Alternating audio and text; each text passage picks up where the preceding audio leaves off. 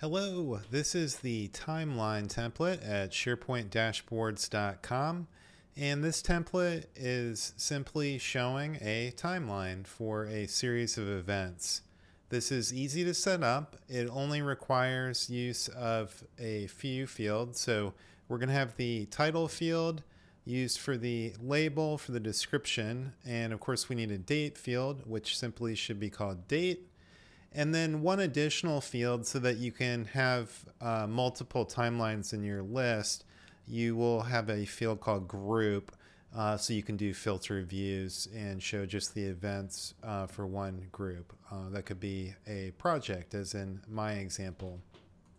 So this is going to show markers on a timeline from your specified start and end dates. In my example, I've got it set for January 1, 2024 to 12/31/2024, and it's going to space those out accordingly. And in your settings, you've got lots of options for themes, so you can go for whatever color scheme you want. You can tweak those. As I mentioned, you can set your date range, and one other key thing is you can adjust the overall timeline width.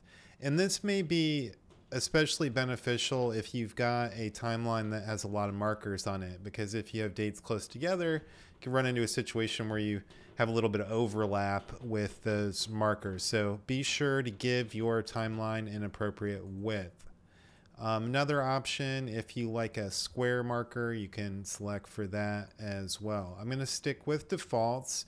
Make sure you give a title to your chart. So I'm going to just say project timeline, and then that's pretty much it. I'm ready to go. So I can click copy template. I'm going to follow the directions in this box, and now I can switch back over to SharePoint, and I've got my view ready to go. So I just need to select format current view, advanced mode, select all, and paste, and then save. And there is my timeline. So if I add another event, it's going to appear and be inserted in my timeline as well.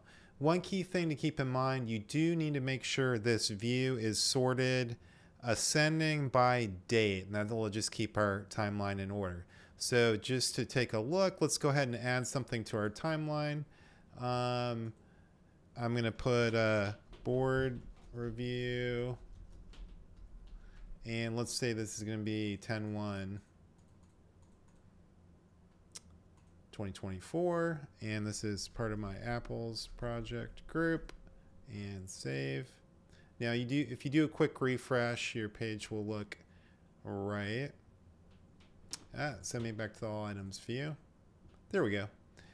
There's board review, and you can see the letter markers are going to be in order automatically. So it makes it really nice for your user, because they can just look at the marker and see exactly where it is. If I want to see where summary meeting is, I see it's a blue circle.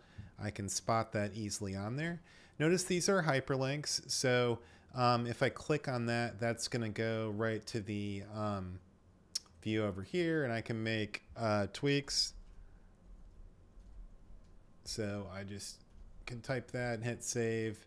And then you can see it's going to update the view for me. So all of this is dynamic and adjustable. You can continue to tweak your dates, adjust them, add new entries, remove entries, so on. Everything's going to adjust automatically.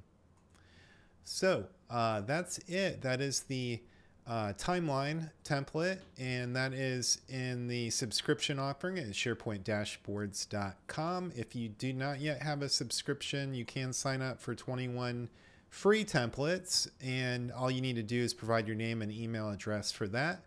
Another similar related template that's also available at SharePoint Dashboards is the Gantt chart template, which is very popular. So if you're interested in a similar template that has to do with timelines, you can take a look at the Gantt chart as well. So hope you found that interesting, and you now have a visual way to do timelines for projects and other things with a series of events in SharePoint. Good luck.